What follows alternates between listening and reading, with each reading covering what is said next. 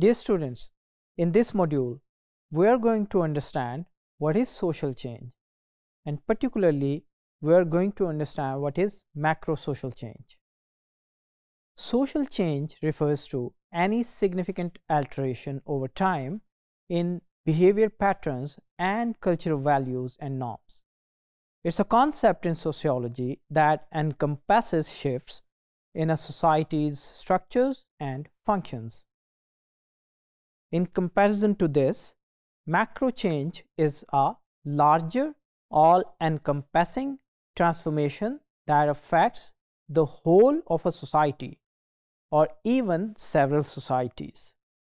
It may stem from the factors like technological innovation, economic shifts, demographic changes, and environmental conditions, as well as political developments.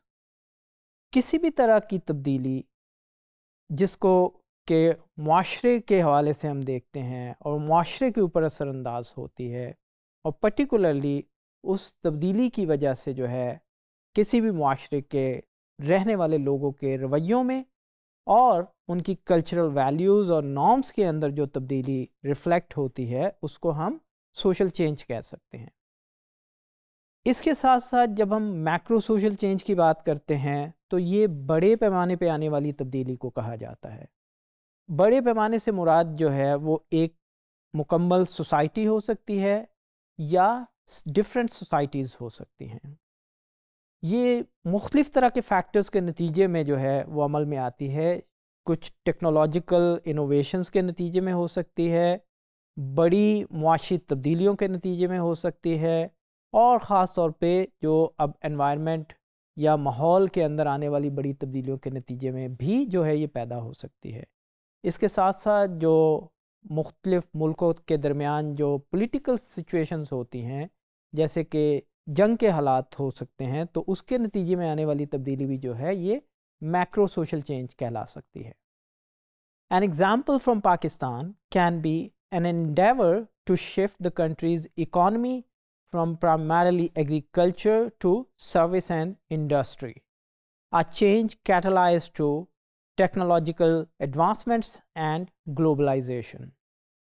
If we see it from a sociological perspective, Karl Marx's conflict theory can be used to analyze this shift.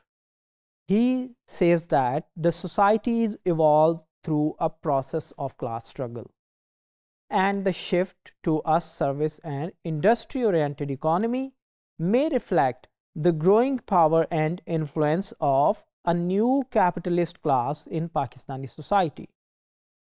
Old capitalist class could have been relying more on the reserve army of labor. However, the new capitalist class is using the technology or innovation to exploit the potential resources. Another theoretical perspective could be Durkheim's theory of social evolution, which emphasizes the transition from simple, which is called the mechanically integrated societies, to more complex, which he refers to as organically integrated societies. So the shift in Pakistan's economy can better reflect from mechanical to an organic shift, as more complex division of labor is the characteristic of an organically oriented society. And then we see the environmental changes which are caused by the climatic change and their impact on Pakistan's largely agricultural society is another instance of macro change. The increasing instance of war, flooding, heat waves have pushed many rural communities to migrate to urban areas, altering the demographic and social structure of Pakistani society. If we see it from the Weber's theory of rationalization, we can see that the society has become increasingly governed by rational legal norms and bureaucracies. The forced migration and ensuring urbanization represent an increased interaction with the rational legal structures like the government, housing systems, and different bureaucratic organizations.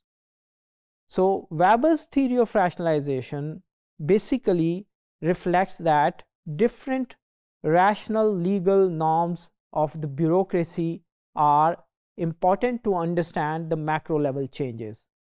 When a certain bureaucratic structure shifts or a certain society shifts from manual system to the bureaucratic hierarchical system, it's a major shift which can be considered macro change.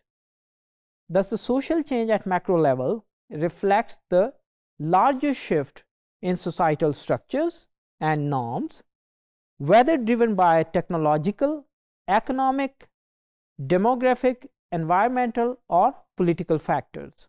These changes are multifaceted and can be analyzed through various sociological theories, reflecting the richness and complexity of social evolution.